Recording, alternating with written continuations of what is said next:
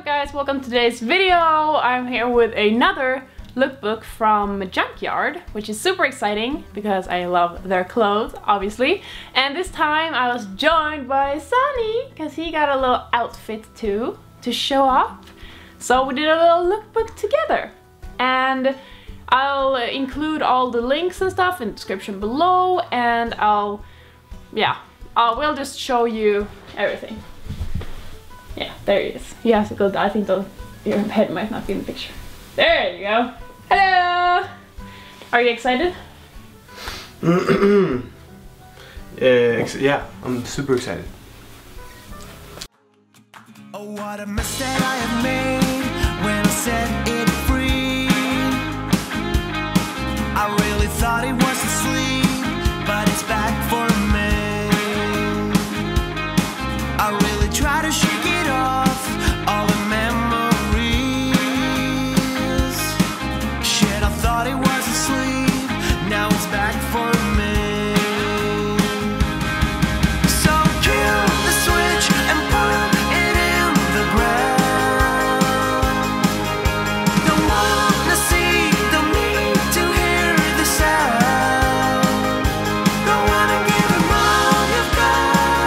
Yeah, it's time to give it all a shot. So kill the switch and put it in the ground.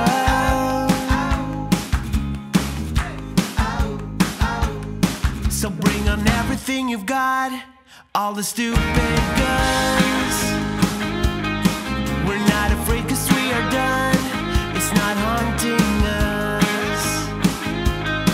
I really try to shake it off, all the memories. So before the recent events in the world happened, we placed this order, and Sunny, no, don't put it on, that's way too inappropriate. Sunny decided to get this, I guess it's a ski mask. Yeah, that's absolutely inappropriate, and it's one of these. And I fucking hate it, I always hated it, but he got it because you have a reason.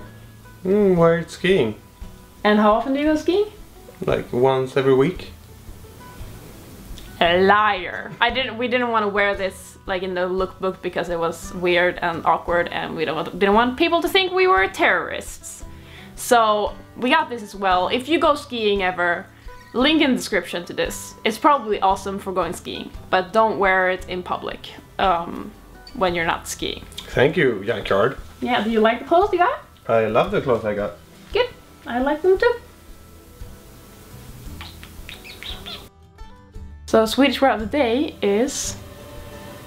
Oh, do you remember telling you that you should do the synonyms? Yeah. For, like a word that can mean several things? Yeah, but then I have to write so many words. Which one do you want to do though? Ass. Okay, now which ones do you know? The most common one is rumpa.